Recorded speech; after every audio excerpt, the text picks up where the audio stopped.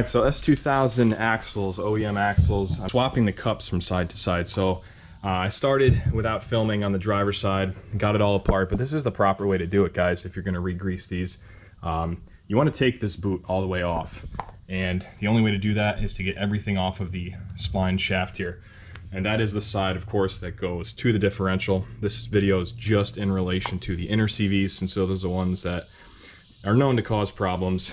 The outer ones do not have this problem. Speaking of grease, I've done a lot of research. OEM grease that you get for these is an NGLI 2 for the outers, and then the insides that are mating to the differential get a number 1 that's much thinner, so it kind of sprays around and is much more fluid inside this boot.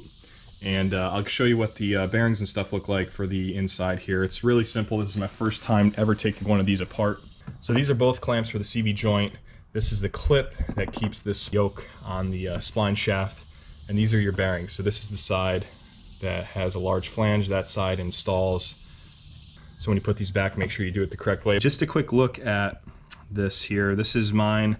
This is the driver's side, the side that's known to have all the wear on the car. The grease came out in a dark green color, so when it goes in, it's yellow. The OEM grease is yellow, so I assume this is the OEM grease, and it just has discolored from a little bit of metal shavings in it over the years. I'm pretty surprised to pull this apart and see almost no wear. So as you can see on these contact surfaces, there's a mark where the rollers contact. I'll spin it around again, but almost no pitting has started really yet.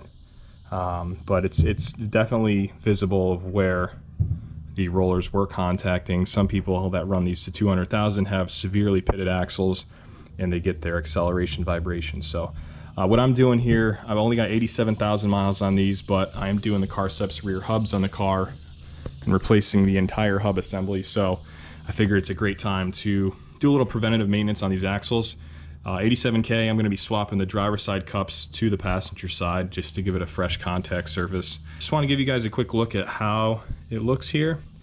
And what I'm going to do now is, while I disassemble the passenger side, the process is the exact same. The only difference really between the two is the driver's side axle is a tiny bit shorter. It's very, very easy to get this boot off, but I couldn't find any direct references online of how to do it. They all use pliers and say it's super easy, but what you want to do here, you got these two metal hooks, and that's what holds it tight.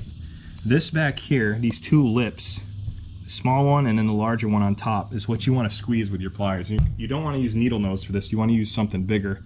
And you basically just grab those, and when you squeeze them, you'll be able to see this loosens up. See how that's loosening a little bit? So you just got to squeeze them enough to where that you can pop that off with your other finger. I'm holding the camera right now, so I can't do it. But you just squeeze it enough so where you can pop that out, and they come off super easily, no damage to the clamp, and then you can reuse them, put them back on the same way, where you squeeze that and then loop that under these hooks. And the nice part about it is these inner CVs have this style clamp on both, right? So I took both off with the same way. Up here, you use these two with the pliers, and back here you use these two.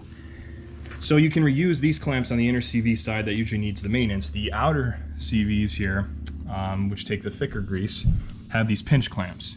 So these are much trickier to reuse if you I plan to rebuild this. I don't, because known to not nearly fail as often as the inside or cause any vibration issues. So I don't plan to even open this up, being the mileage on my car. But there's a special pinch clamp tool to pinch this to get the proper preload on it. The only way to get this off is to loosen up this bend to get this off the hook. So you probably can reuse these, but they're not going to be as ideal as the first time they're crimped. All right, guys, here's a look at how easy it is to get this boot off. Pop it out, let go, and that's it. Now you can take this off, and then it's the same process for the inner one. Make sure you have some paper or have this thing in a bucket or a giant rag or something. When you pull this boot off, grease is going to spill out. But what I mean is, this is the right way to do it, is you want to go as far as taking all this off and getting the boot off, because my car has a lot of rust here. When I pop this boot off, there's a lot of rust stuck like inside the lip there that's going to fall and contaminate the grease inside this boot. If you don't take off this whole boot, there's going to be a pocket down here near the clamp that has a bunch of old grease in it that you're not going to be able to really get to and clean thoroughly. See all the rust falling off of this thing.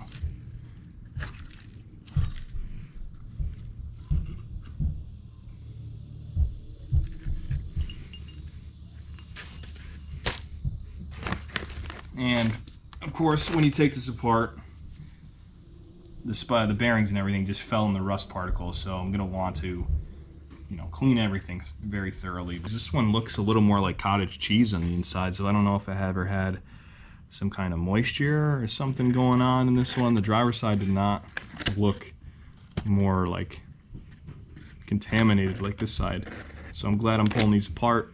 And this is the passenger side, and it will be swapped to the driver's side. Flathead screwdrivers here to work it up around 360 degrees, being careful not to damage the clip, because when you take it off, it should be nice and flat and tight, like that one over there. But once you take that clip off, then you can slide the spider, or the tripod assembly, I should say, straight out, and then undo your inner boot clamp and slide the boot off.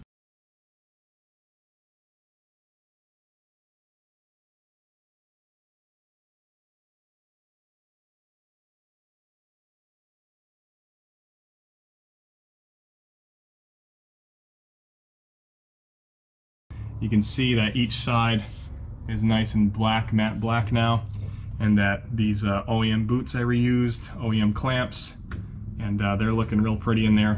Torqued all the bolts, you can see, paint marked them, and underneath the car is looking really, really good now with those axles, those axle cups painted, because before that was just the biggest eyesore underneath the car was the rust on those.